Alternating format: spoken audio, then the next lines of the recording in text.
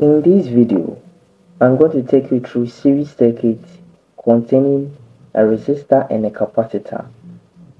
In our previous class, we talked about series circuits containing a resistor and an inductor. This is a continuation. Join me, watch the video to the end so you understand every part of the video. I have a total source voltage, which is an AC source voltage, producing a current I. This current I is passing through a series connection of a resistor and a capacitor. How do we find the total impedance in such a circuit, as well as the phase difference between the current and the voltage, since in an AC circuit, the current and the voltage are not in the same phase?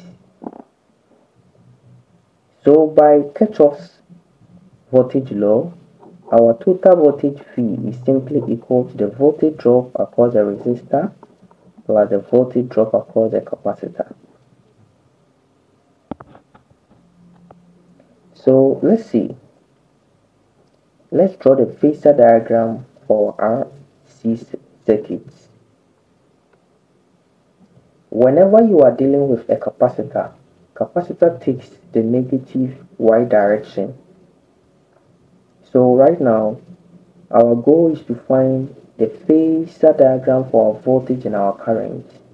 Current will take a straight horizontal I. And you know that the current through a resistor and the voltage across a resistor are in the same phase. So always our voltage across the resistor is in the same phase with our current. But the capacitor will take the negative y direction, that is VC. And this is our voltage, which is lagging behind the current by a phase difference, theta. So this side becomes our VC. You can have this. So this is a simple phasor diagram for our RC circuit. From this diagram above, we can clearly see that our V, which is the total voltage squared, will be equal to VC squared plus VR squared. And this is by Pythagoras theorem. Here's our VC, here's our VR. Once you get this, you know that the total voltage in an AC circuit is equal to the total current times the impedance Z, all squared.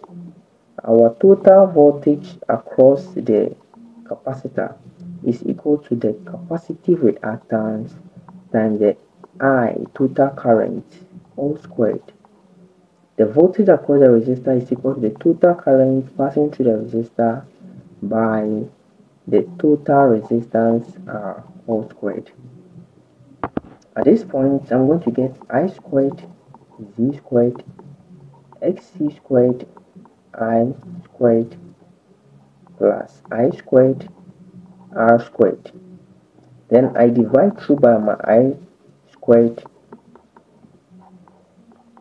I'll be left with Z squared, which is impedance squared, equals XC squared plus R squared. Then my Z, which is the impedance, becomes equal to XC squared, plus R squared. This is how we find the total impedance in an RC circuit. You take the square root of the square of your capacity reactance plus the square of the resistance. Let's see the phase difference between the current I and the voltage V for our phasor diagram. So our theta is simply C. This theta is simply equal to tan inverse of what? Our what? VC over what? Our VR. Is that not it? So let's see.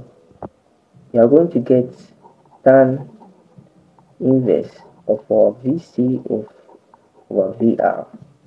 And our VC is the same as I times XC. VR is same as I times R, hence this and this will cancel, and my theta, which is the phase difference, will simply be equal to tan inverse of xc over R. Hence our phase difference between the voltage and the current in an RC circuit is simply given as the tan inverse of xc, which is the capacitive reactance, over the resistance. The current in a series RC circuit leads the voltage.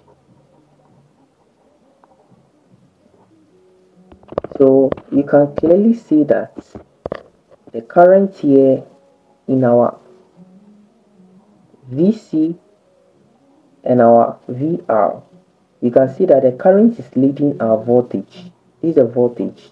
So the current is in the lead by phase difference of what? Theta. So you see that in any RC circuit, the current is always what? Leading the voltage by what? Phi. And phi is calculated as tan inverse of what? Xc over R. Thank you for being with me in this class. See you in the next class as we talk about the combined series circuit for RL and C, resistors, inductance, and capacitance.